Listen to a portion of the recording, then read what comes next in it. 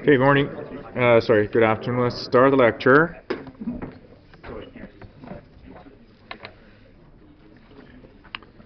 So we're gonna finish this static failure of brittle material first, okay, and then we'll summarize based on what we learned for the static loading, and then we'll have a slight new topic which is called stress concentration. Okay. And if you got time, I'll show you some FEA element analysis using Solidworks. Okay, yeah. So let's finish this static failure of brittle material first. Okay, and we mentioned in the previous lecture we're basically gonna cover three different theory. Number one is the maximum normal stress. Okay, so we covered that in the previous lecture. Okay, so all this one does is essentially you have sigma 1, okay, greater than sigma 2, greater than sigma 3, the three principal stresses. So MES says as long as one of them exceeds the strength, then you have a failure. So basically either this greater than that, or this 3 less than this, right? So that's the failure. Okay. So ultimately, what you do is you basically compare. Okay. You basically compare and look at the location of this Mohr circle. So the Mohr circle could be here or here, could be anywhere, right? And based on the location of the Mohr circle, then you can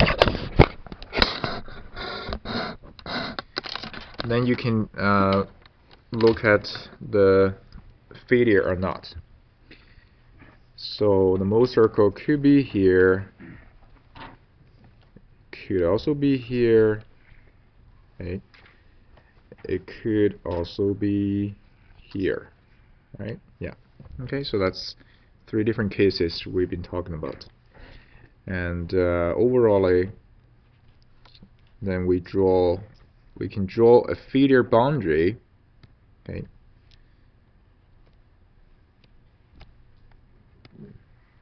So we can draw a failure boundary based on the findings.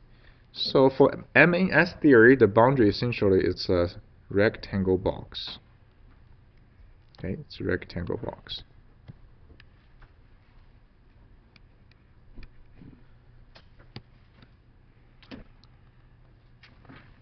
Or maybe it should see it's a square. So this is SUT, this is SUC.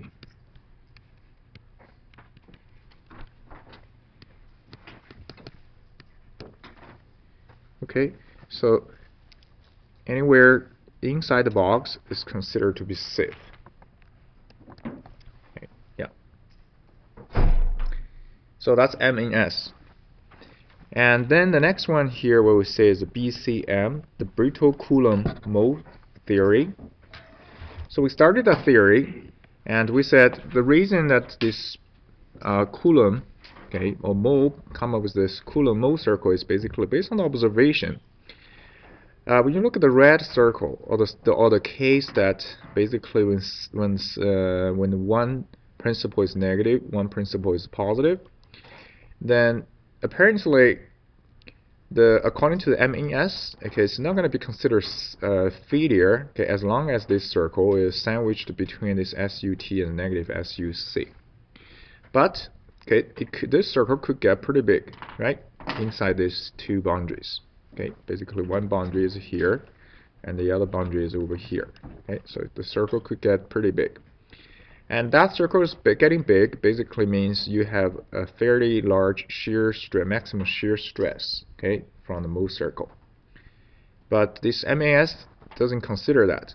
And where is that? That's basically this region here, right? And this region. For this region, it's when sigma A is greater than 0, greater than sigma B, right? This the fourth quadrant over here. Okay. So then this BCM at here essentially trying to modify or to change that part of this the situation. So in short, what he was trying to do is, okay, so he's saying is, hey, you do one tensile test, okay, you do one tensile test, and this circle corresponding to the circle when the specimen is at the yield. Then you do another one, okay, due to this compressive test. Okay, yeah. So this circle corresponding to the circle, okay, when the specimen is at yield. Then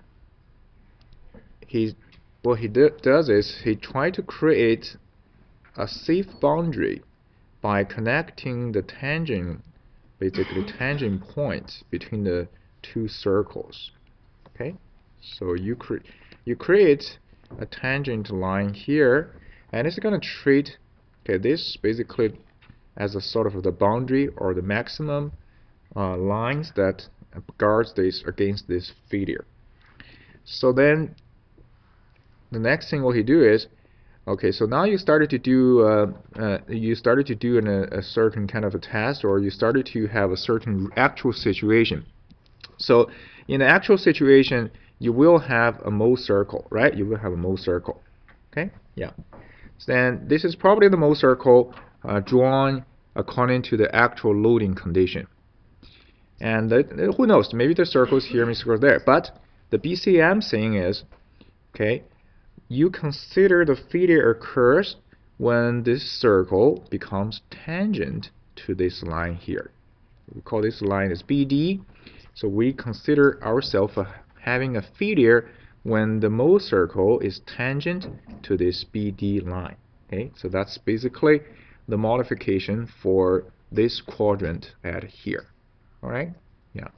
So when it's tangent, then that circle basically will be over somewhere here, right? For example, okay, yeah.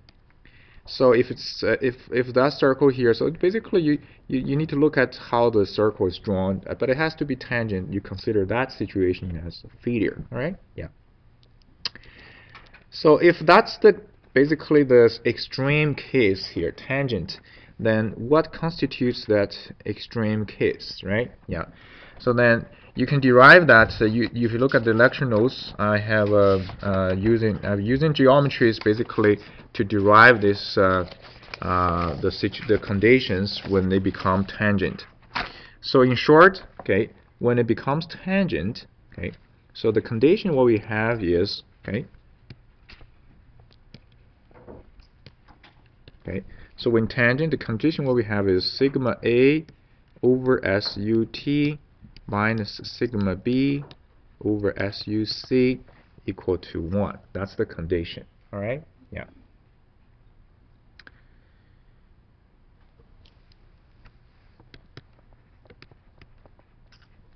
Okay. So what is sigma A, sigma B? If you recall that, that's basically the two principal normal stresses, right, on the two sides of the Mohr circle.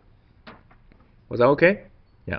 So I'm skipping myself a little derivation here where this is from, but if you look at the lecture notes, it's just fairly straightforward geometries, okay? High school stuff, okay? There's nothing mystery there, okay? So in other words, okay, then if this is the boundary, okay, corresponding to this BCM condition here, okay, this BCM condition, then the BCM can be modified just slightly here, okay? If we modify this M in S, okay, this is sigma B, this is sigma A. There's nothing changed in the first quadrant, still the same thing. Okay, as there's no change in the third quadrant at here. Okay, sorry, not this portion. Okay. However, there is a change in the fourth quadrant in here, and that's this line here. And this line, okay, if you extend that line, this line here is basically the line that we just find it over here. That's the boundary.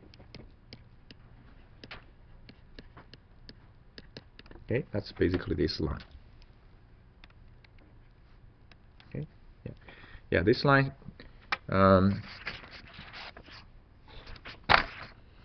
If you look at your handouts, then you have a better drawing than this one here. Yeah. Okay. Okay, so you can finish the other side similarly. So that gives you a sort of like a hexagon here, right? Yeah. But it's more of a narrow one side, a little wider on the other side. Okay, slightly different look from the maximum shear stress theory. Okay, so that's BCM. Okay, that's BCM. Oops.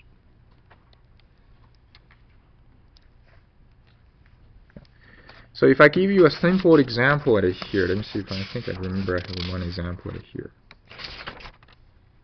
Yeah, just one simple example. Let's look at this one here.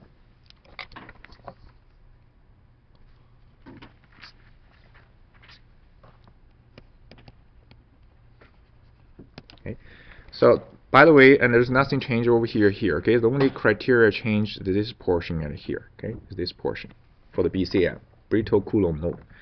So let's take a look at this simple example here. Let's see, we have a bar, okay, and the bar is subjected to a torsional loading T. If this is the x-axis, okay, and this is the y, and this is the z-axis. Okay. We have a diameter, okay, and D equal 0.95 inch. Right. And this is a cast iron, so that's a brittle material.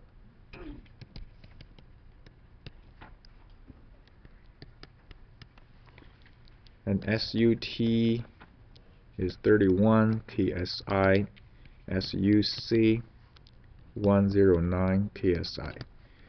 Yeah, by the way, when you do assignments or later when you do anything, okay, generally the textbook give a pretty decent tables, you know, with all the material properties. So I would recommend that we all use the same numbers, okay, from the table instead of Google for some other resources, because there may be some slight differences, okay, from different sources. Yeah.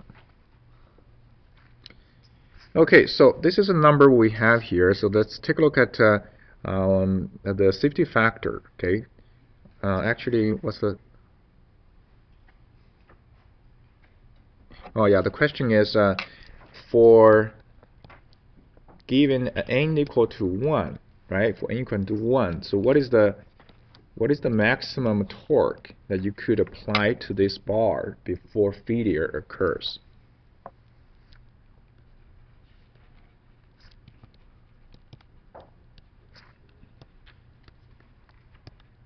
Okay, yeah. All right, so the loading condition is fairly simple because there's nothing else but the torque, and we know that if I cut a cross section anywhere, okay, along the bar, and there's always a torsional loading on that cross section, right? So there's always a torsion loading along that cross section. If you're looking at it from the positive x-axis, that's the loading condition. And then if you take anywhere, okay, on the edges of this cross section, that's where the maximum torsional shear stress is, and that value, right, is always tau equal to TR over J. right? So T is doesn't know, but so let's keep it. We know the diameter, and G is the polar moment of inertia, so that we know. Okay. So keep the T as it is. Okay. And G is pi d4 over 32. Okay. Yeah. So D is 0.95. Substitute the D into this expression and do a little simplification. That's approximately 5.9 T. Okay. So basically the shear stress, right, for this bar is 5.9 multiplied by the applied torque. Okay. So the rod is under pure shear. If it's under pure shear, it doesn't really matter where you take it. If you take a stress element, okay, and basically you have, okay, without drawing very specifically maybe the direction the other way, but doesn't matter. So the stress element is going to be under pure shear, right? Under pure shear. If it's under pure shear, what does this Mohr circle look like? So the Mohr circle is always like this, right? It's also like this. And you guarantee that your sigma A and sigma B, what's the relationship? Sigma A is always greater than 0, and sigma B is always less than 0, and then of course the absolute value of these two are the same, right? All the same. So in other words, and where we're looking at, the loading condition must be within this quadrant at here, right? Must be in this quadrant. Okay? Yeah. So if we want to calculate the safety factor, or here is not a calculating safety factor, here is to calculate the torque. So what we're going to use is we're going to use this. This is basically the boundary here, right? This is the boundary. All right? Yeah. Okay. Yeah. So if that's the boundary, then if I introduce the general, okay, formula in terms of the safety factor, okay, the boundary is 1, right? The boundary is 1, and if you consider a safety factor, then it's going to be 1 over n. Okay, it's going to be 1 over n. So this is essentially this is your design equation. Okay, your design equation. Okay, or in other words, this is n equal to what? 1 divided by this whole chunk at here. Okay, this whole chunk. Okay, so now in this question, what's the safety factor? It's given. Safety factor n is required. It's 1, right? It's 1. So in this case, n is 1. So we take n is, maybe some other cases n equal to 2. Who knows, right? Yeah. Now we know SUT, we know SUC, so we can substitute the values here, and we also need to calculate sigma A and sigma B. So for this particular case, if this is pure shear, where's the tau? This is tau here, right? So which means my sigma A will be how much?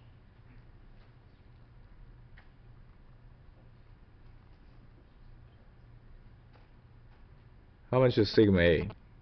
And how much is sigma B? Okay, sigma B must be negative to give you sigma A, right? Come on, guys. Anybody? 5.9. Yeah. Seriously, is it you just don't want to answer me, or you don't really know? Okay, I'll take it you don't want to answer me here. Okay. So now the next question is substitute this value into this design equation, right? Into this design equation. So then once we do that, what do we have? So 5.9 T SUT, which is 31, and negative 5.9 T over 101 SUC, and equal to 1. So one equation, one unknown, and solve for the T, right? Solve for the T. So T will be the maximum torque you can apply, and that should be, yeah. I guess original original unit here is KSI, right? It's KSI. So rule of thumb is, if you're not too sure, you should always convert everything into the standard unit. So if it's converted, then you 10 to the power 3, that means you converted that to the standard unit, right? Okay. If you don't want to convert it to the standard unit, then you should bear in mind what's the unit coming out of here. But anyway, if you convert to this standard unit and calculate T, and that's equal to 4096 pound force inch. Okay, yeah. See, that's it. That's the answer right here. Okay, yeah. Any questions? Yeah, this is BCM. Okay. All right. So second theorem. That's it. Right. Second theorem is, just bear in mind what the second theorem is dealing with. Second theorem is trying to modify the force quadrant, or trying to basically take the value of the shear stress into consideration. Okay, that's the second theorem. So the third one is called modified Mohr. Okay. Okay, modified Mohr theory. So let's take a look at the second thing here before we give you what the modified Mohr theory is. Okay. Now, let me go back to this drawing for the BCM over here. Okay, for the BCM. So BCM modified this force quadrant by, essentially, geometrically speaking, by using a straight line connecting from this point to this point instead of this, right, as the MAS. And then this modified Mohr, what happens is people notice, okay, that in actual situation, within this quadrant, okay, when the tensile stress is a dominant, basically in tensile dominant situation, okay, it mostly feel due to the normal stress. Okay, so that's one phenomena people notice this. So let me write down here. Okay, let's and then I'll explain this what this means here. Okay, yeah.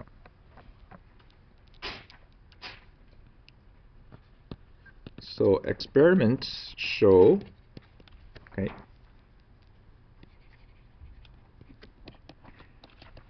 in tensile stress dominant,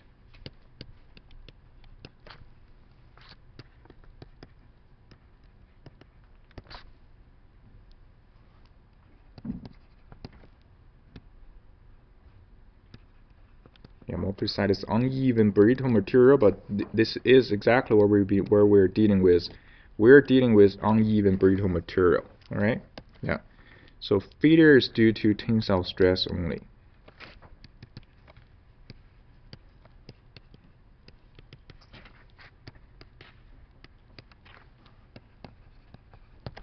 Okay, yeah.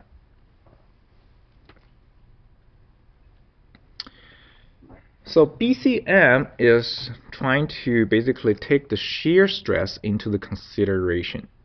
However, okay, the experiments show that in tensile stress dominant situation, okay, the failure is mainly due to this tensile stress only. So basically, which means is the shear stress, it's not a concern when tensile stress dominant. Okay, when tensile stress dominant. Now, if you look at the drawing that we had here, right? So this quadrant is sigma A greater than sigma B greater than 0, right? Greater than 0. So both of these things are greater than 0. So greater than 0 basically means they are what? Tensile stress, right? They're tensile stress. So this is a tensile stress dominant. There's nothing to see that. And it's what? It's due to tensile stress, right? And the failure due to this normal stress at here. But in this quadrant here, and we have to basically separate this quadrant again according to this experiment's phenomena. So on this under this quadrant here, where shall we say that this is going to be a tensile stress dominant situation then, right?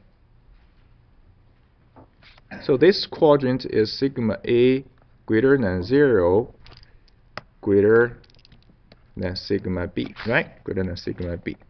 So if I draw this one here, okay, so let's draw this one here.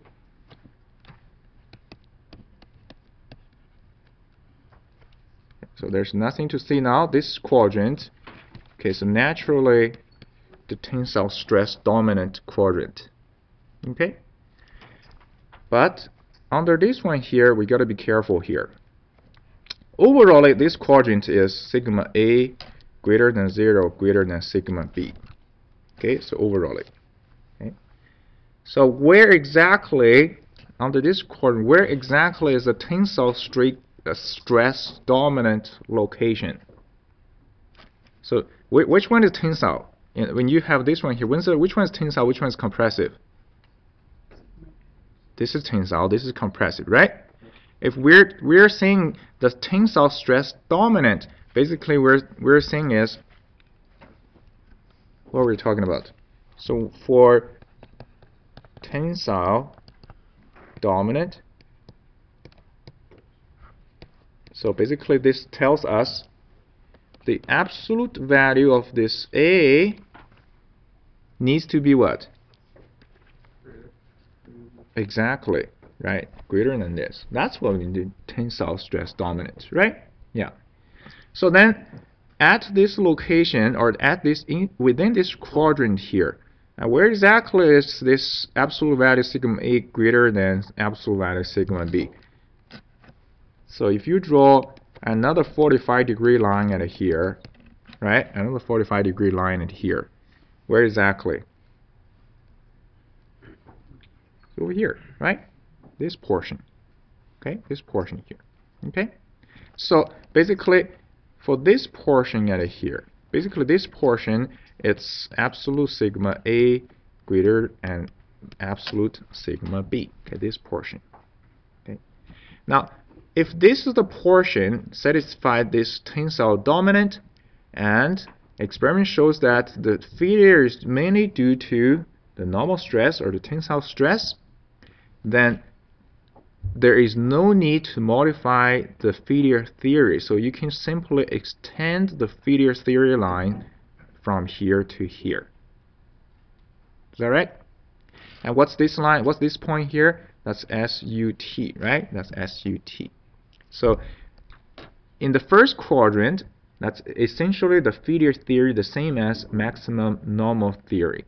So what it means is, as long as your sigma is greater than SUT, you have failure, right? Yeah. And now, based on this experiment phenomena, in tensile stress dominant situation, you still have this basically failure mainly due to the normal stress, and so that means, okay, you don't need to modify this failure theory. You can just simply extend it over here. Okay. Yeah. But okay, anywhere okay below this line, dash line right here, this portion, that's sigma A less than sigma B. That's not tensile dominant anymore. So this portion is compressive dominant, right? Dominant. So for this portion, and so the modified mode, basically what I'm saying is, okay, so then I am not gonna touch this brittle mode anymore. So he's saying is, let's connect these two lines at here. Okay. Yeah. So this is basically the modification, okay, coming from this modified mode theory, the MM theory. Okay, yeah. Is that clear? So there's not much mathematics here. It's purely based on experiment results, and then they modify the failure theory, trying to fit the data, okay, in a much better fashion. Okay. So and then there is no change over here. Okay. So this is only change in here, and if you finish the circle, now how do I finish the circle? Yeah.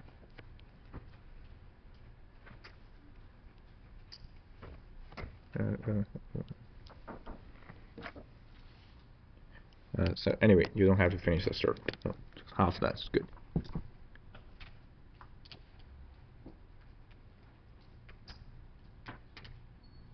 Is that good? Okay. So if I finish circle, it would be like this, right? Yeah. The drawing is a little out of proportion there. So that's our safe region. Okay. So the question here is, if I want a mathematical expression for this little portion at here, right? So you can easily derive a straight line equation for this portion. Okay. So for that portion of straight line, and what will be the straight line equation? If you derive the straight line equation for that portion, so that would be this one. Okay. I'm not sure. Did I have that? Do I have that in the summary? So this line here is SUC minus SUT sigma A over SUC SUT minus sigma B over SUC equal to 1. So that's the line for this one here. Okay? Yeah. Just double check. Yeah. We have that in the in our diagram in the handout. Okay? Yeah. Is that clear? Yeah. So far, that's a 3 theorem. Okay, that's a 3 theorem. Okay, you're going to design, and you're going to have to take a look. You're going to have to look at the location of your stress element or the state of stress, right? And then you can try to find a safety factor, okay, based on the design equation. Okay, yeah. So your best bet. This is a sort of your formula sheet. You can bring it into the midterm. And if you don't remember, the last page number 4 at here has a summary of all the design equations. Okay, yeah.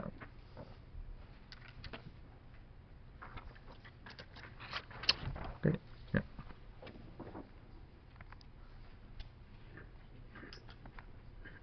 This one. This is a table we're talking. The brittle material. That's the table, right? 3 different theorem. And the little complicated one is probably the modified Mohr here, but don't be scared by this expression. And all it does is basically just separate the force quadrant into 2 different situations, right? And the separation is due to this dominant stress phenomena. Okay, yeah.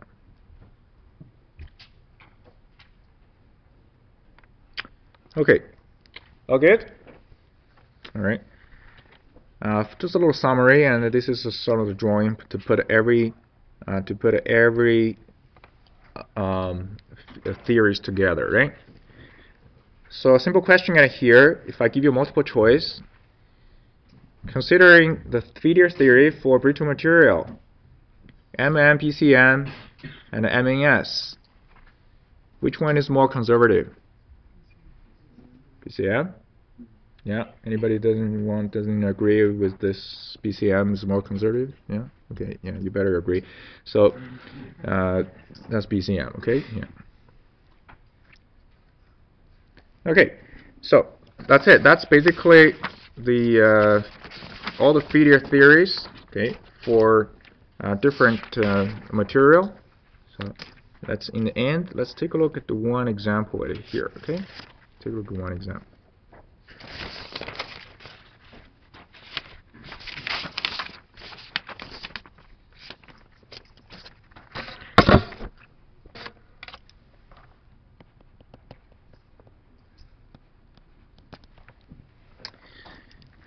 So this is just a purely calculation example right here. So I'll give you a state of stress.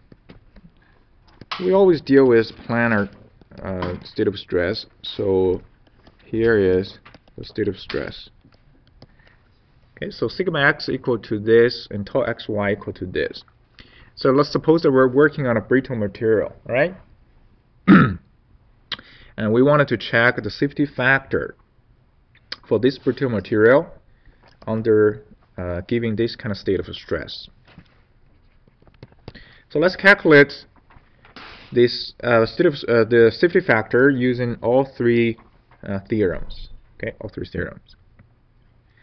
So there are different ways of calculating it, but if you look at your table right here, I guess what I need is I need to have sigma A and sigma B, right, in order to calculate this safety factor. See the safety factor here. All right? Yeah. So we need to calculate the sigma A, sigma B, and that's pretty straightforward formula.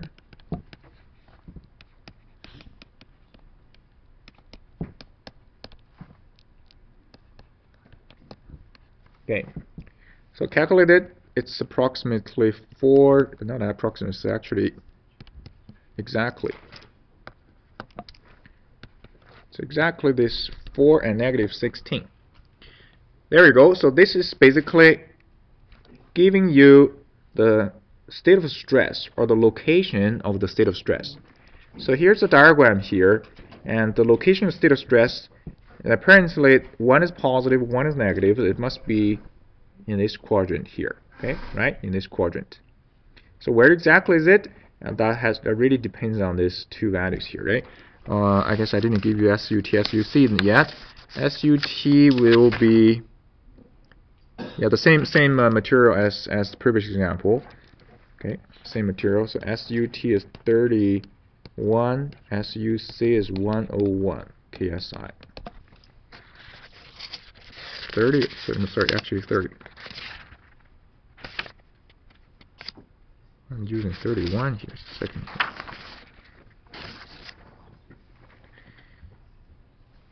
Yeah, well, let's use the 31.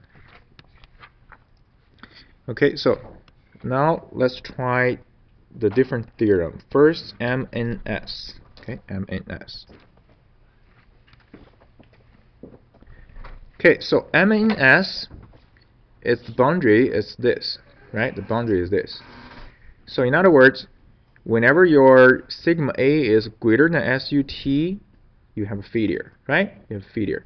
However, where are we? We're within this quadrant here. So we have to check two safety factors. So one is compare sigma A with SUT. The other is compare what? This negative SUC with sigma B, right? So this is actually, if you look at the table, this is why we need to calculate this mean value between SUT over sigma A and negative SUC over sigma B, because the particular location of this state of stress. Okay. Plug in all the values, and that's approximately, okay, it's actually going to be turn out to be this value here. Okay, turn out to be this value. Okay, so 109.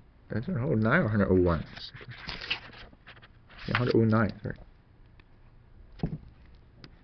Over sigma B 16, which is 6.81. Okay. So it turned out to be that.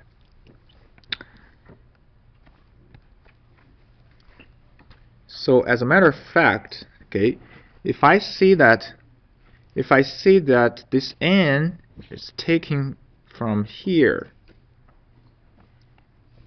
then actually where will be the location? If I separate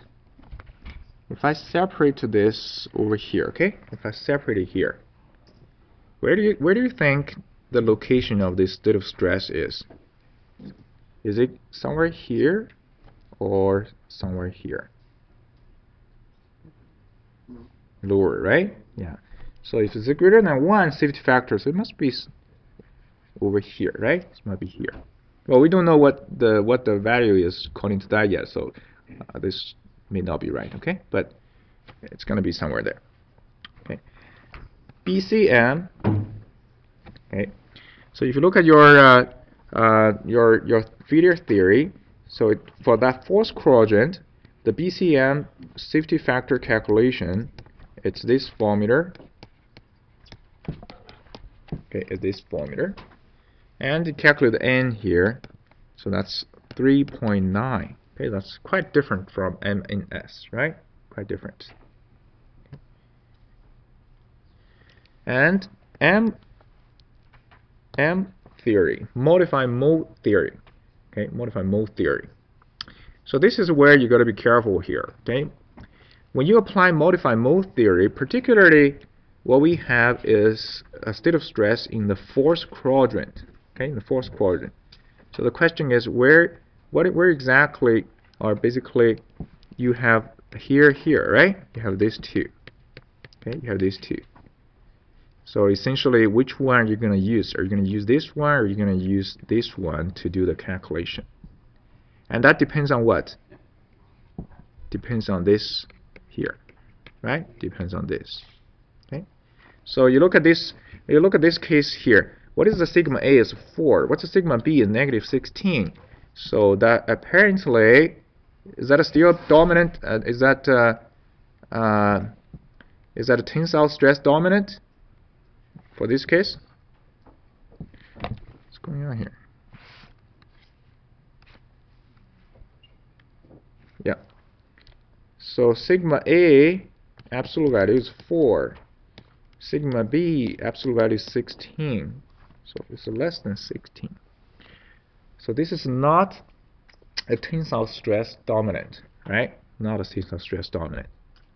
If it is not, then we're looking for it's this one here. Okay, it's this. All right. Okay. So I need to calculate the A according to this formula.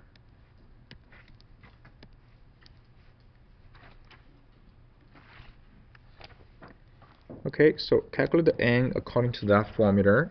Okay, so N is actually 1 over a pretty big expression here, right? SUC minus SUT over SUC SUT. Okay, sigma A minus sigma B over SUC. Okay, plugging all the values, this turned out to be 4.2.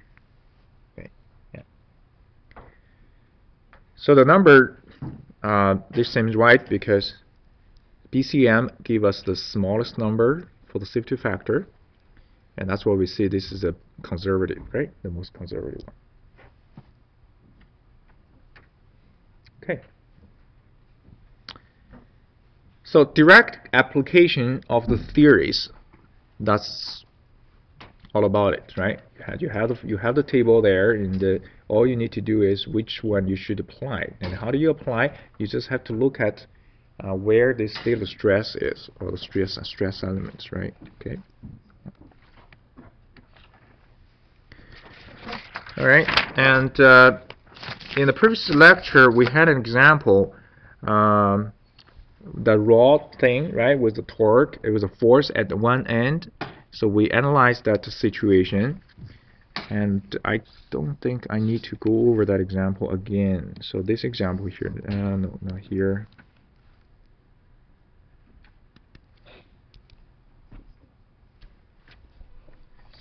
So let me just quickly show you what it is, right? And it's really nothing tricky out of here.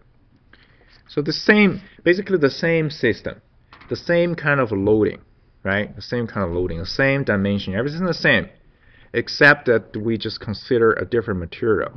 Okay.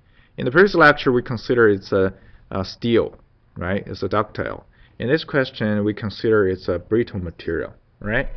Then, if we wanted to analyze the stress at A and B, and to look at whether you have okay, so actually there is a mistake here. That should be a brittle.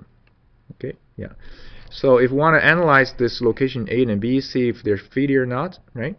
The calculation of the stress, no change, right? Because the loading condition is the same, dimension is the same. So calculation of the stress, it's exactly the same thing, right? Once you get to the stress, but you're going to have to apply different failure theories, right? Depends on the value of the stress. Is that good? Okay. So this is why I'm not going to do this calculation anymore. Stress is exactly the same kind of stress as before. You end up the principal stress for this is A location, I believe. Yeah, at the A location, you end up with this. One is positive, one is negative. Then how do I calculate the safety factor? That's basically the same procedure as we just gone through, right? For that, for this example right here. Okay. Yeah. So the key point, I guess, is two things. One is giving a system, right? How do you obtain exactly the precisely the state of stress at a certain location? And then how would you apply the failure theory properly to get the safety factor? Okay. If it's a design question, then it's the other way around. Basically, giving safety factor, okay, calculate maybe the shaft diameter or the length, right, or the cross-section dimension, who knows, right, and or maybe the maximum force or torque that you could apply to the system. Okay, so that's basically what we call design kind of question. Okay,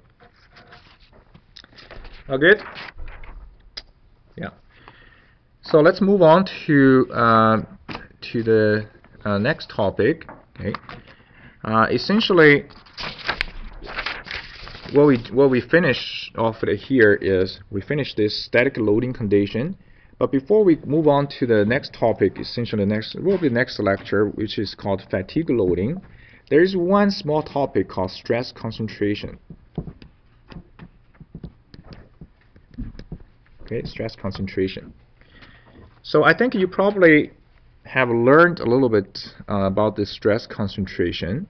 So let me show you this diagram here. Okay, this is taken from the your textbook.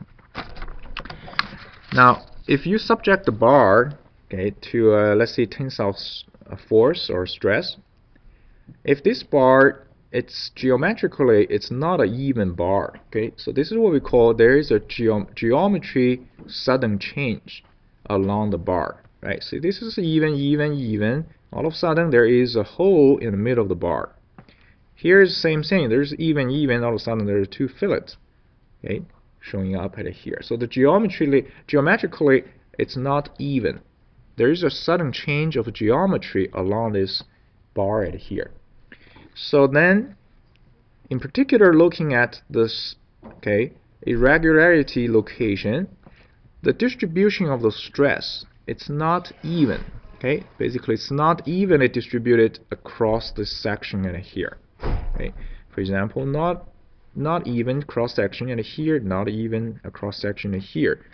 And what's more interesting is, for example, when you cut a cross section here, there is a maximum, there's a larger stress at this top edge and the bottom edge here, and for this kind of fillet, there's higher stress over here and here. Okay, yeah. So that's basically the phenomena that people noticed, okay, due to this change of geometry. Okay, yeah. This is actually quite important, okay, because the change of geometry is very much of interesting things a lot of time to designers, right?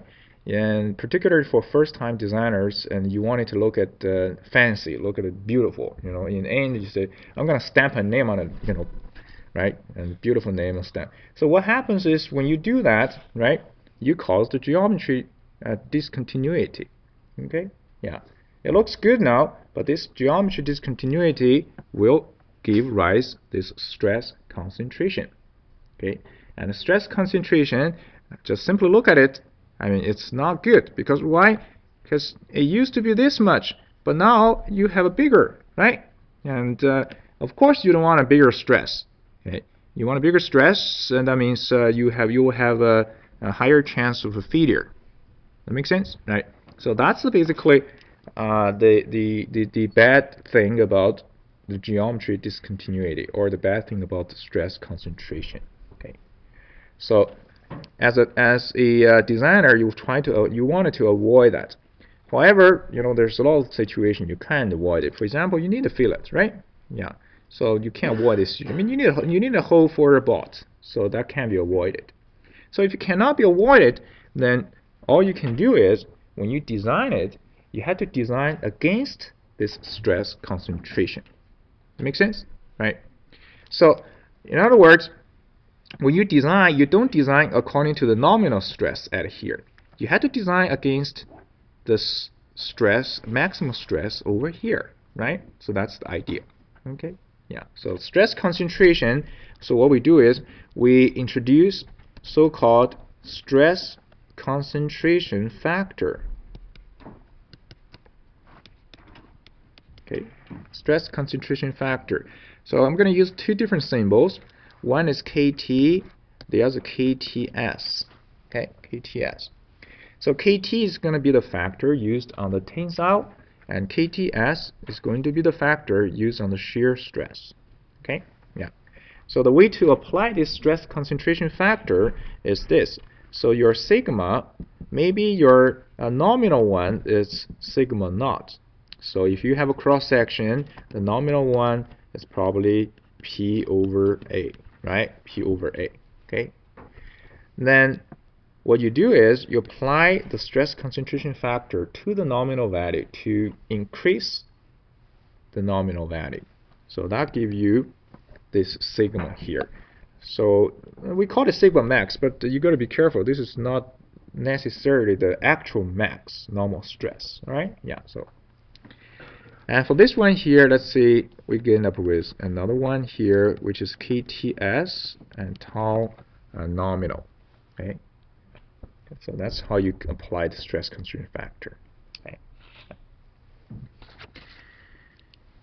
So this is for normal stress or tensile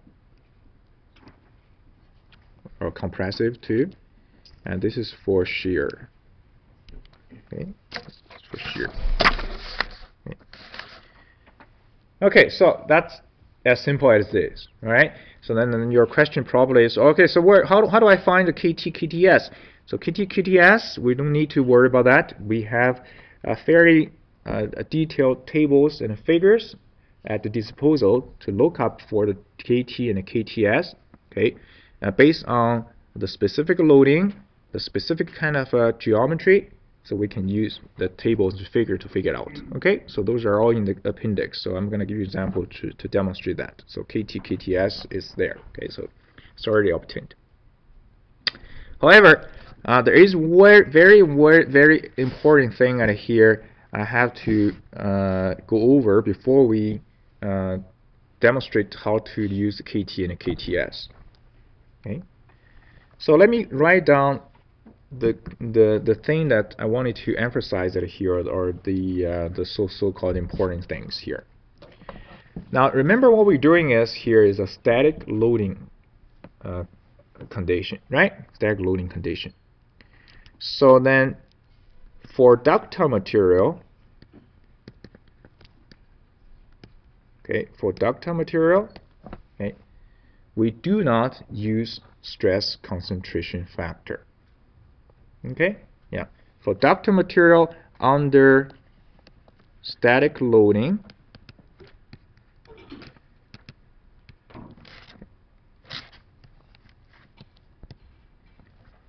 okay, we do not, okay, very important, do not, okay, yeah, not to do, consider KT or KTS. Basically, we don't consider stress concentration. I'll kind of explain this a little bit here, okay? But no matter what, okay, this is one thing that you have to remember, okay? Yeah. But for brittle material,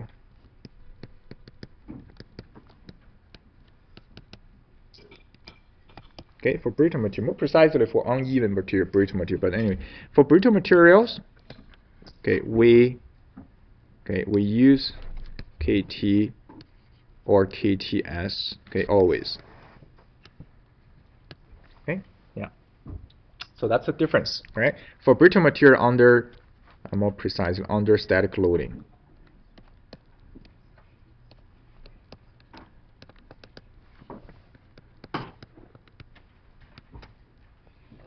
So now you got to trust me. If I say this is important, and 100% chances that I will test you this kind of knowledge point in the exam. Okay, yeah. So we'll have chances. What happens is and I'll give you certain loading conditions, certain question, and then give you the KT KTS. Okay, I'll give you the diagram for KT KTS, right? And then ask you the safety factor. So you started to calculate, you started to do everything, right? You do this, and you get a safety factor. But you didn't see, oh, that's a brittle. That's a ductile material actually. So sorry, you got it wrong.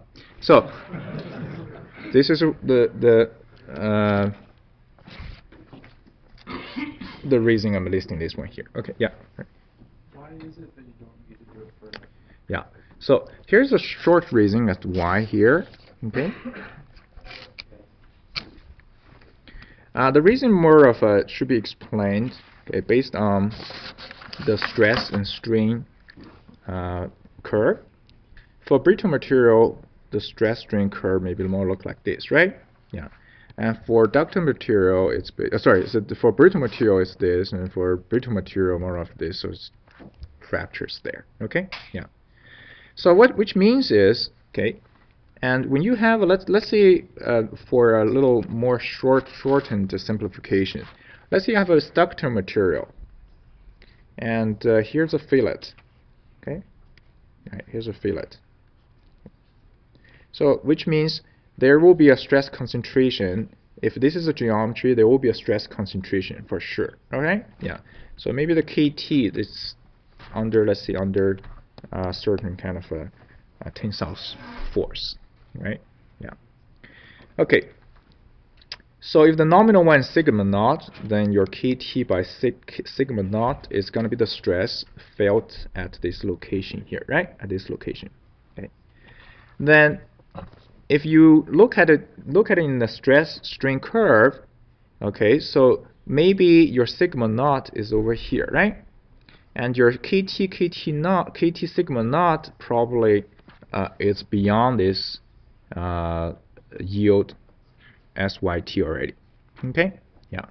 So what happens is when you have this situation here, and when you let it go, remember what we call that? It's called strain strengthening, right? Called strain strengthening. Okay, it doesn't break fracture, right? It's basically you have a strain strengthening here. Now, at the same time, you also gotta be careful is where's this location? Only this location exceeds that the yield now, right? Do I have this yields? Do I have a stress at here or here exceeding this SYT? Maybe not. You see what I'm saying, right? So basically, because of the stress concentration, it does raise this stress at these two locations, or at this basically the point, the location at here, to be beyond this SYT. What it causes, so-called local yielding. Right? It causes this local yielding. And it causes local yielding. If you let it go, you have the local strain strengthening. Right? Strain strengthening. Okay?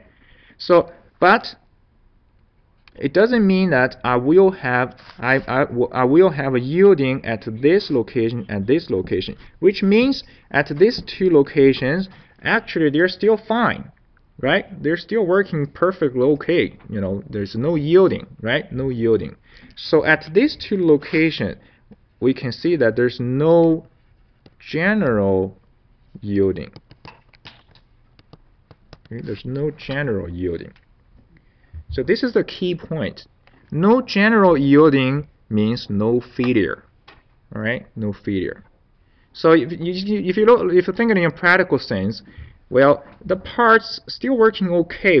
It's just at the location there's a little strain strengthening. That's fine, right? That's okay. Okay. But if there's general yielding, no good, right? Yeah, there's deformation. There's a permanent deformation now, right, on the parts. Okay. However, brittle material is a different story, right? Different story. Brittle material, what happens is when it's beyond this, what happens? It fractures, right? So if this is the thing here, it'll fracture, right? It'll fracture. So maybe it doesn't fracture here, but it fractures here. So yeah, that's a failure, right? So that's the reason when you subject the material under static loading, You gotta look at it whether it's a ductile or brittle material, and then accordingly whether you want to use a KT or KTS or not. Is that good? Yeah. Okay. So let's take a look at an example at here, right? Yeah. Now the example I give you at here, the first example, you can try basically using Solidworks to verify this theoretical calculation.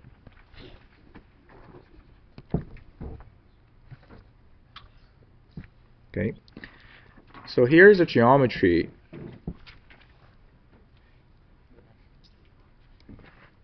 Okay, here's the geometry here. Okay. There are two notches, okay, at this bar here, and this is rectangular bar. The cross section of the rectangular is this dimension. Let's see, suppose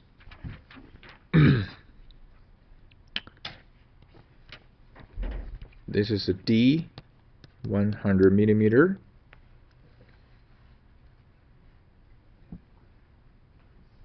And here's the thickness,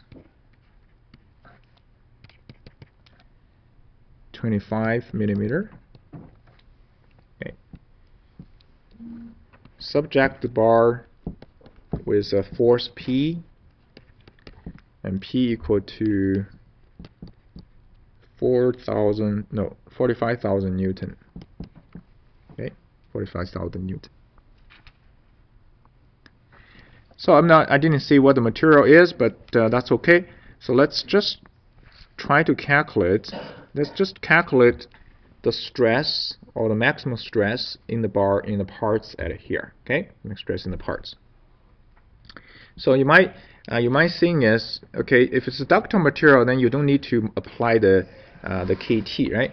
Yes, that's true. But you also need to realize is, even if you don't apply the KT KTS, you still have the KT KTS over there, right? Yeah, so you still have the raised stress due to that KT KTS. Okay, it's just that you don't use it for your failure analysis. Okay. Yeah. So what's this dimension here? R here. Yeah, R is 15 millimeter. Okay. So for this one here, we need to calculate this nominal stress first. This is where you also have to be careful here. Okay, nominal stress, if there's no notch, it's calculated as P over the cross section, right?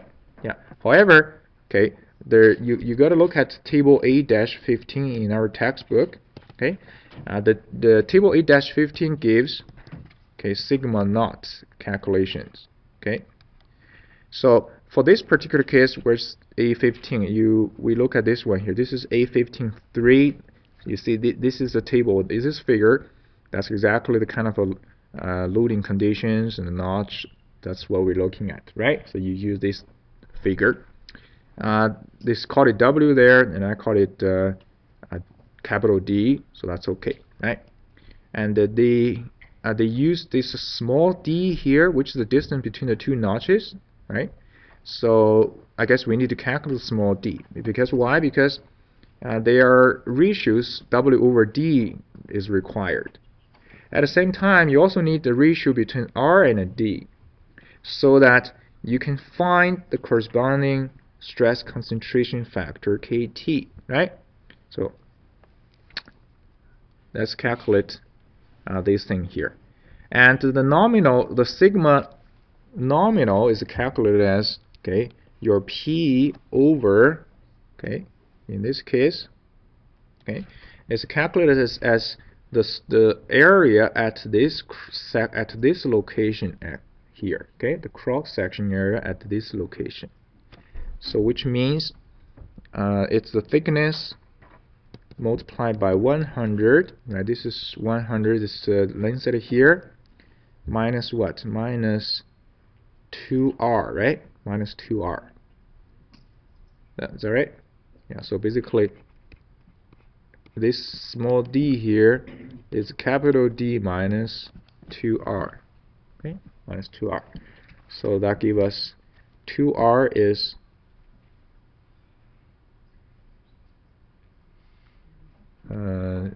just a second here. Wait a minute.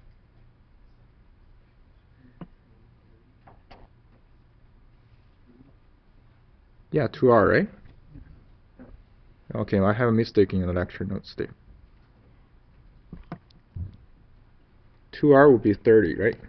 Yeah. Yeah, my lecture notes is 50. Yeah. Okay.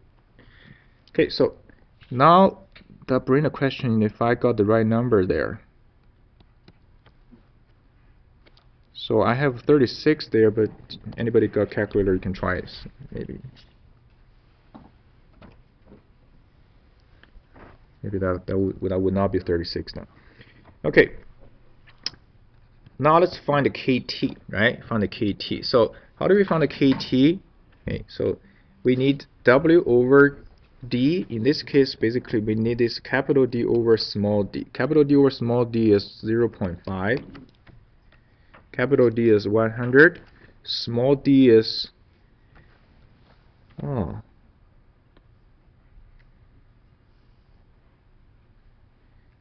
sorry, what's going on here? Yeah, that value should be 25.7. 25.7, right?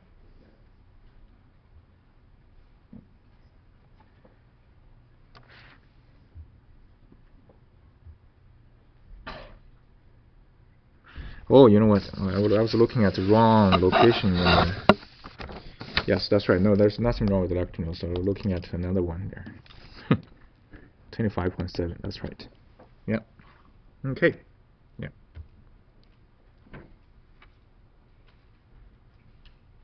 All right. So here is a W over small d, right? Here's W over small d. And in our case, what do we need? We need, basically what we need here, this is W over small d. In our case, it's a capital D over small d. So that's capital D over d minus 2R. Okay? So this is approximately 1.43. We also need this R over D.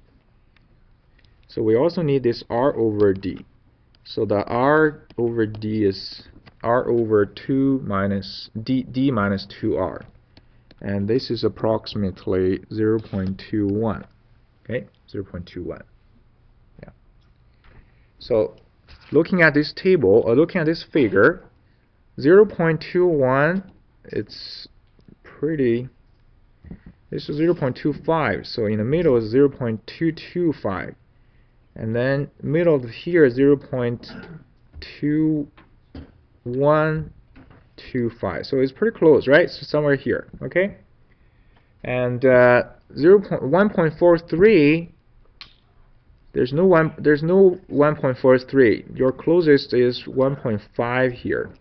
So if you draw something in here, so 1.4 maybe is a curve within 1.5 and 1.2.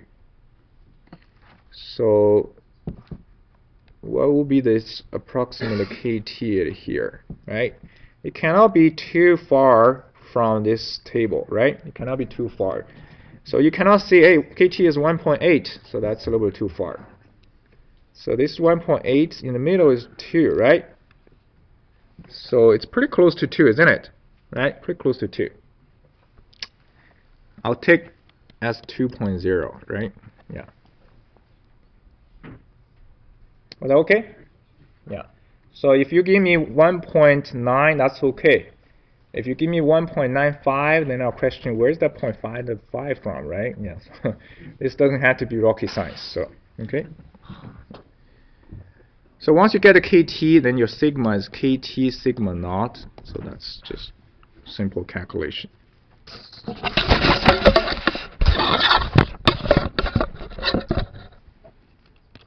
51.4 megapop. Okay.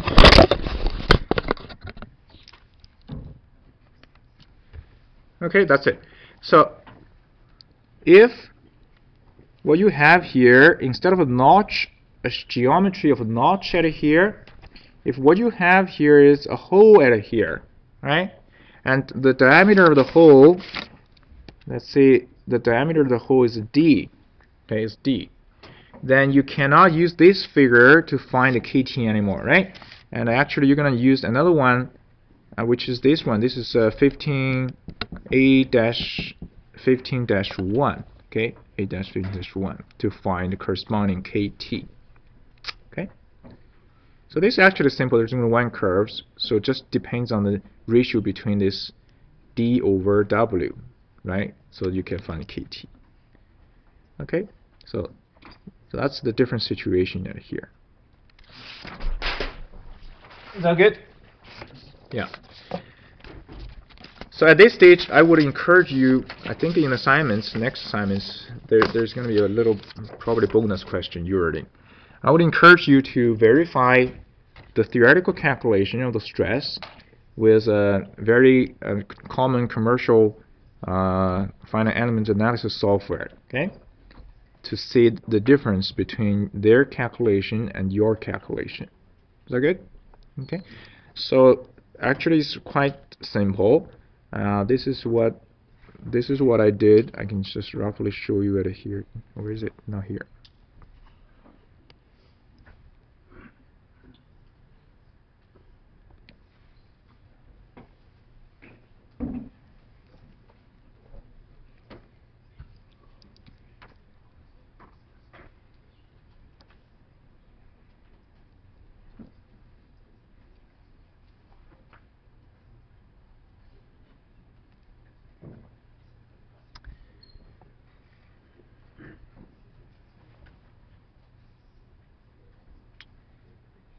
So this is what you can do. Okay, you create a bar with a dimension which is the same dimension as I illustrated in the previous example. Okay, yeah. Really, the length doesn't matter. Okay, it doesn't matter. It's arbitrary. Okay, as another cross section, and you can apply the material as a brittle material. Actually, you can apply the material as either ductile material or a brittle material. The software really doesn't matter. The software still give you the stress. Okay, the software still give you the stress. So then, theoretical calculation of the pressure. Okay, so when you apply this loading condition, it's this: you fixed one side. How many of you have done this before? Anybody? Yeah, some of you, right? Yeah. So you fix one side, and on the other side, there's a little trick here is you generally don't apply force. Okay, don't apply force to the surface. You apply pressure to the surface. Okay, because when you apply force, the force is acting on a point, right? Yeah. So apply pressure. So this is basically why you need to calculate the pressure first based on the force, right? Yeah. And then the rest of the thing here is just let it do the simulation. Okay, let's do the simulation. So then you will end up with sort of simulated results like this, right? So what's showing at here? So you can see default is one mid-size stress. Okay, one mid-size stress. So you might think, okay, so why is it not showing normal stress at here? It's actually because you are under pure normal stress. So that the one mid-size stress at here, the calculation is the same as your normal stress. Okay, same as your normal stress. So you can look at the maximum value, which is the value over here, okay, and then compare to the value that you calculate theoretically. Okay, so there will be some difference. Okay, there will be some difference.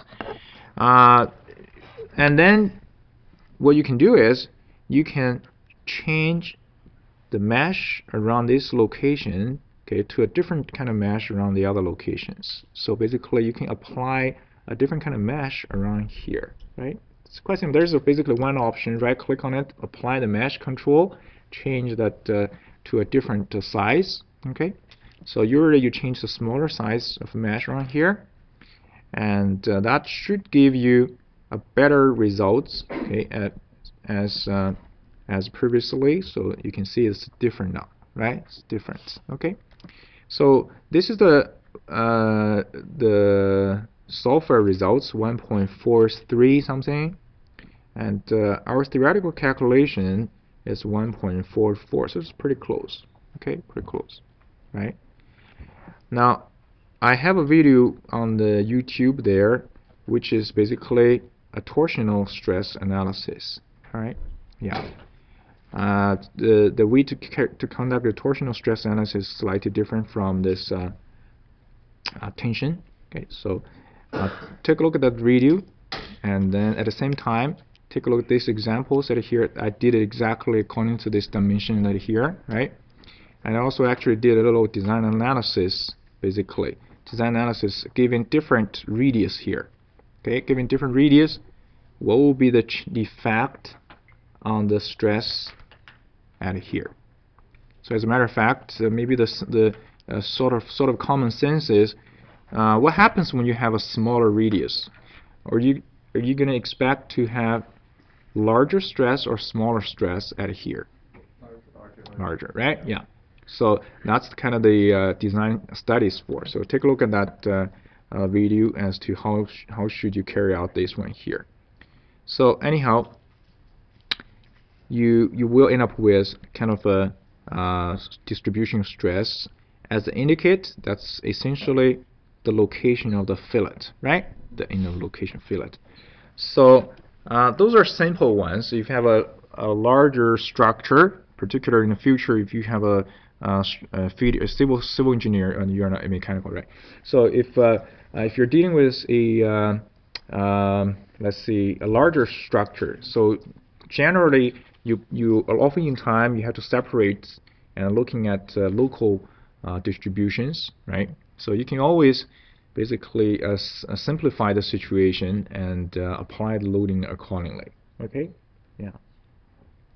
So any questions, right?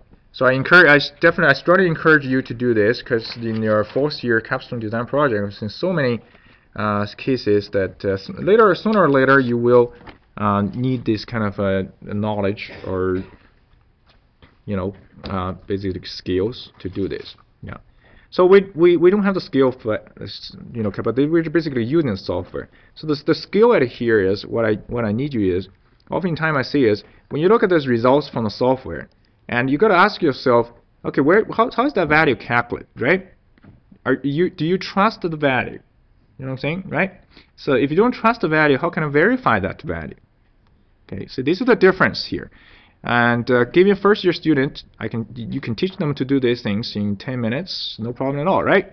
But however, the question is, where is that number from, right? How is that number calculated? And that's basically after this class, that's what you guys should know now. Okay, yeah. All good? Yeah, so try it out, okay? So, any questions? No? Okay, all good. I have a little exercise in the past. I did give it a quiz, but this year I'm gonna skip that. So I'll post that little exercise on the Blackboard. Okay? Yeah.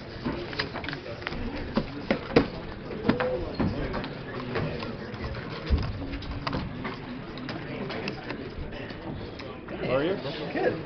Hey, so you mentioned that for ductile materials we don't consider the KT or Under TS? static loading, that's Under static right. loading? Yeah.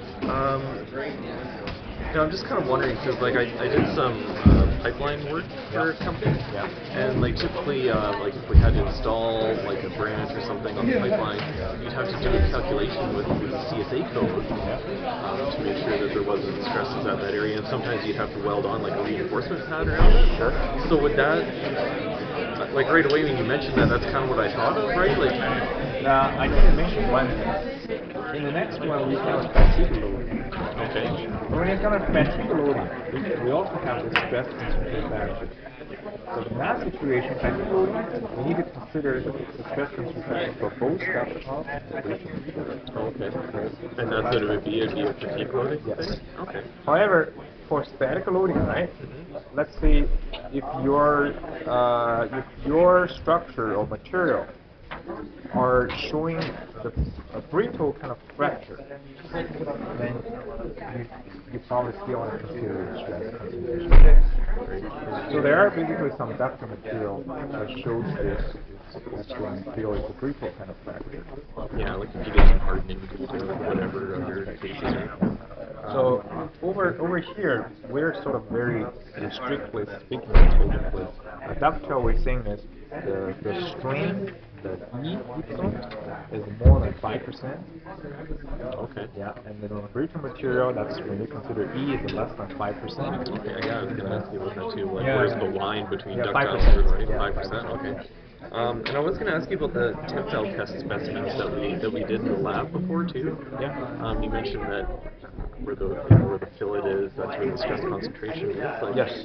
But when we were doing the test specimens there, like they were radius down, right? They were neck down in the center section, and then they clamped it and Oh. stretched it.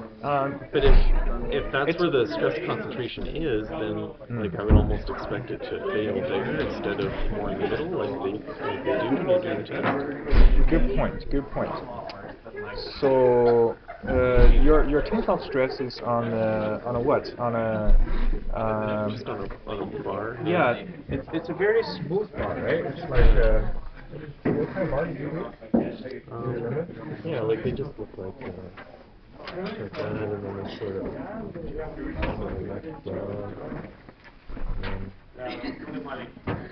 Yeah. and then they kind of do a clamping area. Right. And then they typically fail like around the middle. Right. Is that a brittle material or a ductile? We did both. You did both. Yeah. But it's a ductile. I think I can't totally remember. I think the brittle one seemed to fail like closer to the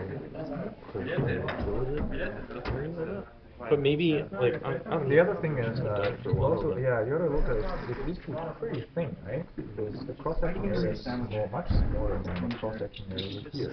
So yeah, you probably have a higher tensile stress on this, even the stress. And then would it depend too, like on the radius of Yeah, curvature for that that's right. too, and if it was really smooth or something. Yeah.